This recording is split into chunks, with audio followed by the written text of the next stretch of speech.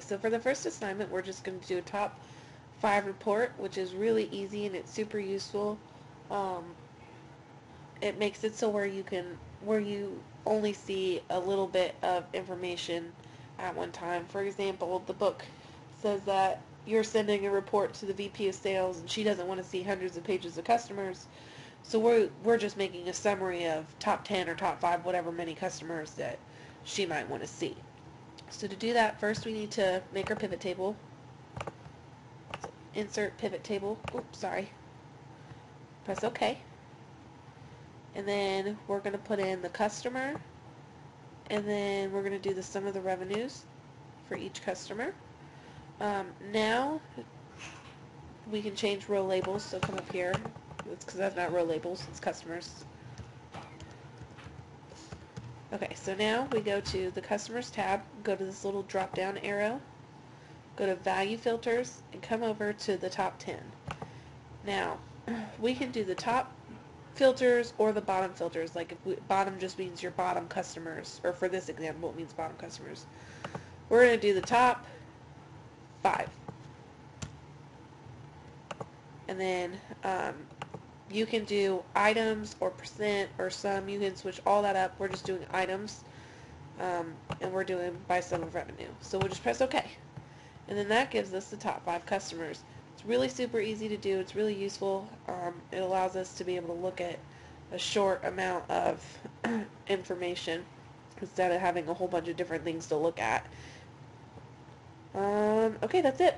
Assignment 1, I'm supposed to show how to do a slicer and show how they're useful. But the first thing I need to do is make a pivot table, so I just click anywhere on my data. I go to Insert, and there's this little pivot table right here. I click that, and then it shows my table range, and it's all of Chapter 2's sample data, so I click OK. It'll take me to a new sheet, and from there I can select the different fields that I want to show. I'm just going to go and follow the book. I know there's more that I can do, but I'm just going to do region, and that's going to be in the rows, and then next to it we'll do sale amount, and then we can also put more layers on there, like product category. You could put that there. And then you could do, let's see, what's another one? We could do, we'll do the market. We'll do the market underneath that.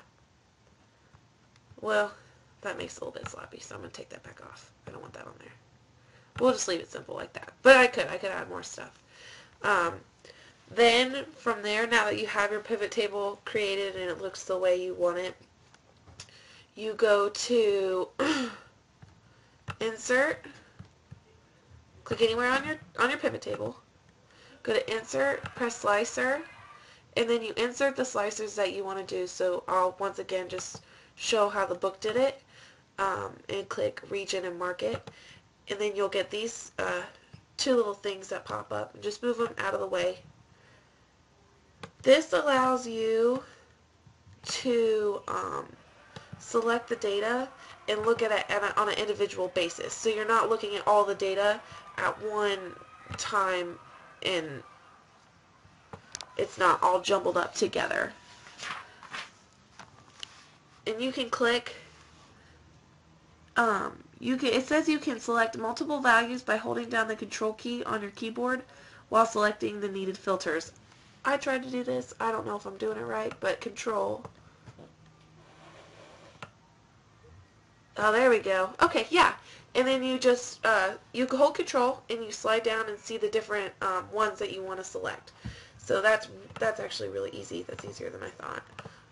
But that's really all that a slicer is. It just allows you to easily look at all your data at different times instead of looking at it all at once like it was before.